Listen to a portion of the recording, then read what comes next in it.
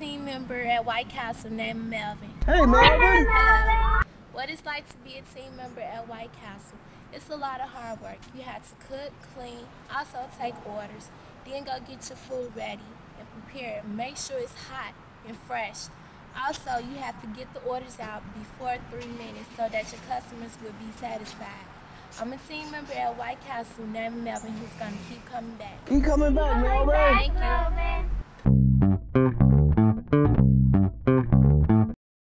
I'm an EKG technician named Melvin. Hey, Melvin! Hi.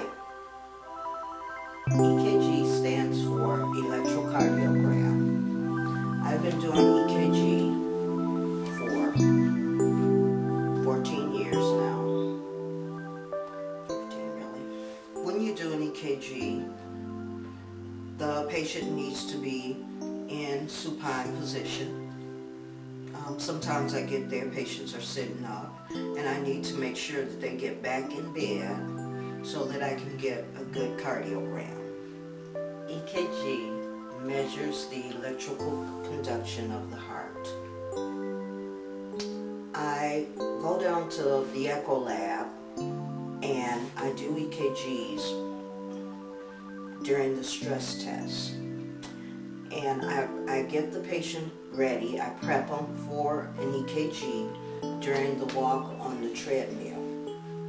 I also start IVs because we inject a lipid where they can see the walls of the heart better doing the echo before and after the stress test. During the time we're doing the stress test, I stay focused on the EKG machine to see if there's any rhythm change.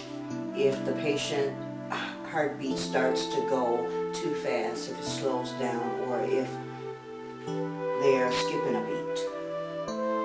If this happens, then I notify the doctor, which would be in the room also, and we come to an agreement to stop the test.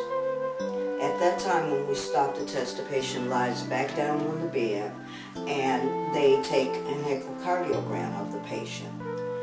And then we'll see how the walls of the heart, how the valves, the blood is going through the valves. If there's a problem, sometimes the patient is admitted, or if there's a slight problem, then we'll schedule a patient for an angiogram. I'm EKG technician, name of Melvin, and I'll keep coming back. Keep coming back, Melvin! Okay.